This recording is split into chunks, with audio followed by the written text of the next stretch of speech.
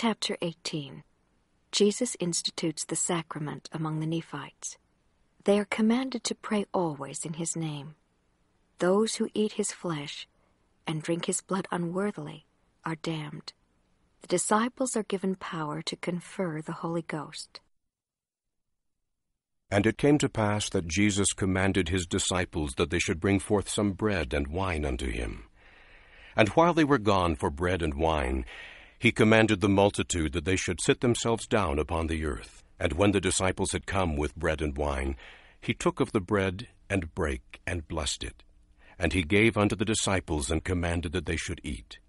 And when they had eaten and were filled, he commanded that they should give unto the multitude. And when the multitude had eaten and were filled, he said unto the disciples, Behold, there shall one be ordained among you, and to him will I give power that he shall break bread, and bless it, and give it unto the people of my church, unto all those who shall believe and be baptized in my name.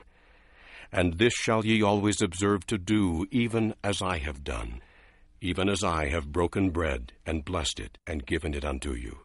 And this shall ye do in remembrance of my body, which I have shown unto you. And it shall be a testimony unto the Father that ye do always remember me. And if ye do always remember me, ye shall have my Spirit to be with you. And it came to pass that when he said these words, he commanded his disciples that they should take of the wine of the cup, and drink of it, and that they should also give unto the multitude that they might drink of it. And it came to pass that they did so, and did drink of it, and were filled. And they gave unto the multitude, and they did drink, and they were filled. And when the disciples had done this, Jesus said unto them, Blessed are ye for this thing which ye have done. For this is fulfilling my commandments, and this doth witness unto the Father that ye are willing to do that which I have commanded you.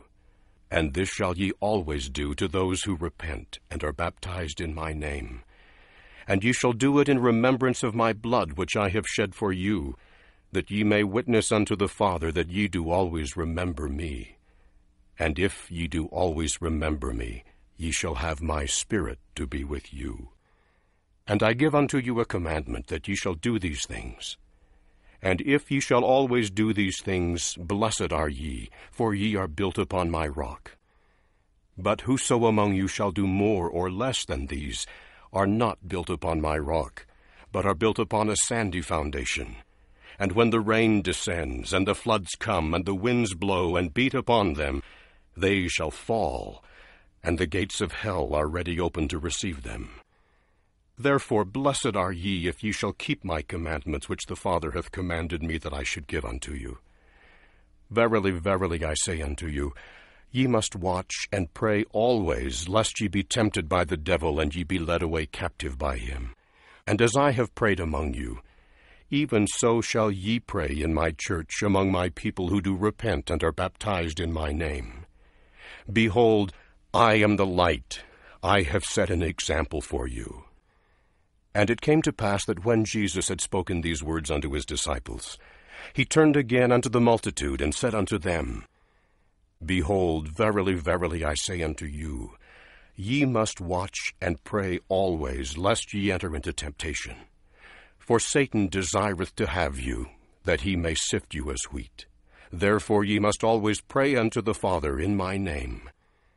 And whatsoever ye shall ask the Father in my name, which is right, believing that ye shall receive, behold, it shall be given unto you. Pray in your families unto the Father, always in my name, that your wives and your children may be blessed. And behold, ye shall meet together oft, and ye shall not forbid any man from coming unto you when ye shall meet together.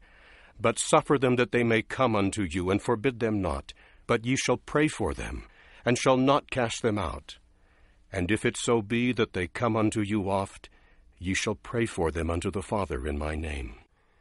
Therefore hold up your light, that it may shine unto the world. Behold, I am the light which ye shall hold up, that which ye have seen me do. Behold, ye see that I have prayed unto the Father, and ye all have witnessed. And ye see that I have commanded that none of you should go away, but rather have commanded that ye should come unto me, that ye might feel and see. even so shall ye do unto the world. And whosoever breaketh this commandment suffereth himself to be led into temptation. And now it came to pass that when Jesus had spoken these words, he turned his eyes again upon the disciples whom he had chosen, and said unto them, Behold, verily, verily, I say unto you, I give unto you another commandment, and then I must go unto my Father, that I may fulfill other commandments which he hath given me.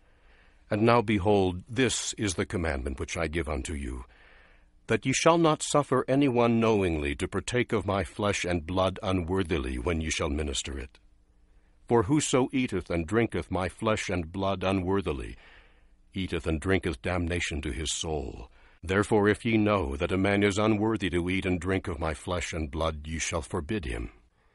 Nevertheless ye shall not cast him out from among you, but ye shall minister unto him, and shall pray for him unto the Father in my name.